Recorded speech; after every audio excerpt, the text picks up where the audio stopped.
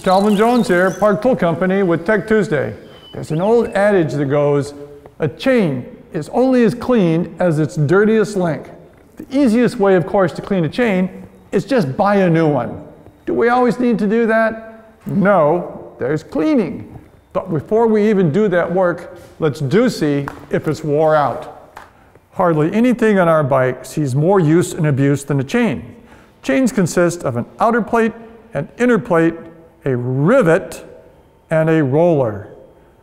Chains, even brand new chains, have a little bit of free motion at each rivet or pin.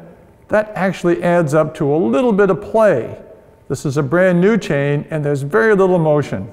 As we ride the bike, the rivets actually wear inside. Here, I can pull back and forth. We see some movement between each. This chain is getting wore out. We can actually get a number on that and measure it, and that's going to let us know when we need a new chain.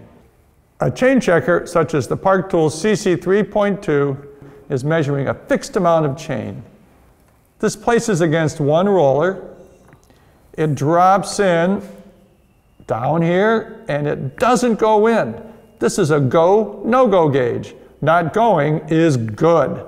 This chain is not worn. We have a 0.5, that is a 0.5% wear indicator. There's no way this chain is worn up to that amount.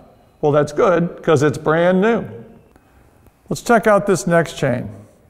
We drop our tool in to the 0.5, drops right in. It's wore out at least to the 0.5.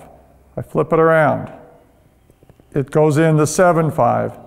This chain is definitely worn out and needs replacement. In this example, it certainly is dirty and could use a cleaning, but let's check the wear. I drop in the 0.5 and we are worn to 0.5. But is there any life left? I flip the tool around.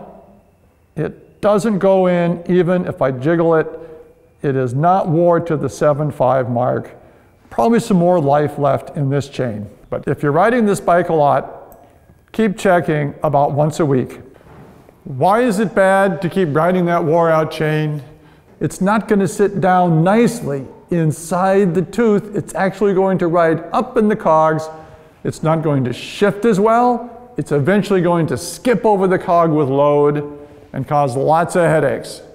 It's cheaper to replace the chain more often than to replace the entire cassette stack. That's your springtime tune-up for this week.